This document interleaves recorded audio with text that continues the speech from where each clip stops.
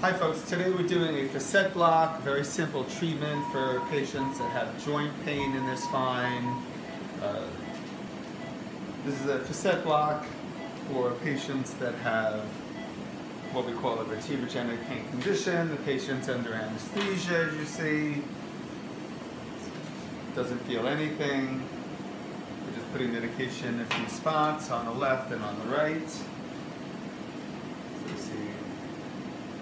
To diagnose and treat the pain from these areas.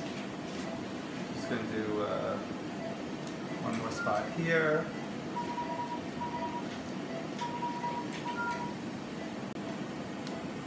Okay, we completed it on the right side. Now we're going to do it on the left side. Again, a few spots to diagnose the pain area. Great shot. So what this does is it numbs the pain area to figure out where the pain is coming from.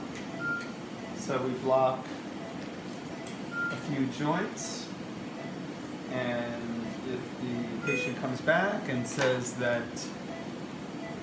they're significantly better, usually we say like 50 to 70% better. Some people come back and have almost no pain, and